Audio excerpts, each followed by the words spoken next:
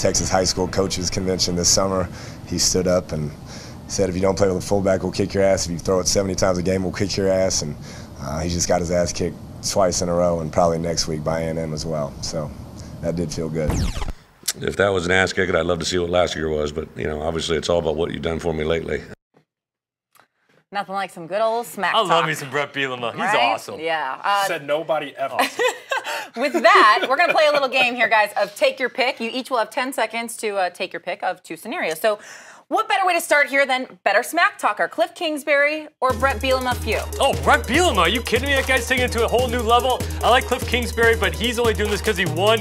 Bret Bielema, he can talk even when he loses. No. There is no winner here. How about their first 2 seasons? Kingsbury 6-12 in conference play. Bielema 2-14. This is like 2 lame rappers engaging in a rapper beef with bad diss tracks. Nobody cares. Both irrelevant. Yeah, Bielema, your record in the SEC is 2-14. He's gonna be just fine. So you know. It's gonna work. And he doesn't look like Ryan Gosling. He's underrated there. Let's go to the Big 12. Jerrod Heard did everything he could to help Texas come back in week 3, posting career highs in both rushing and passing yards, guys. So Jay, is he more exciting as a runner or the passer? I'm gonna make you guys all upset because I'm going to say both. Why? Because think about the formula for success with the Longhorns. Pick a lane. The dual threat thing works. Vince Young, Colt McCoy. Could it be Jerrod Heard next? They want to see both. It excites the fan base. It gives them hope. I like him running the ball. Obviously, he's got to turn into a little bit sharper of a passer. That's going to come with the more reps. Right now, when he's in the open field, he's electrifying. Texas needs something to hang its hat on. That's him running the ball. And they need their kicker to make that extra point. That would help. Moving on to a couple moments from the Florida State-BC game. Better show of strength, BC's Steven Daniels running over the FSU line, or Everett Golson's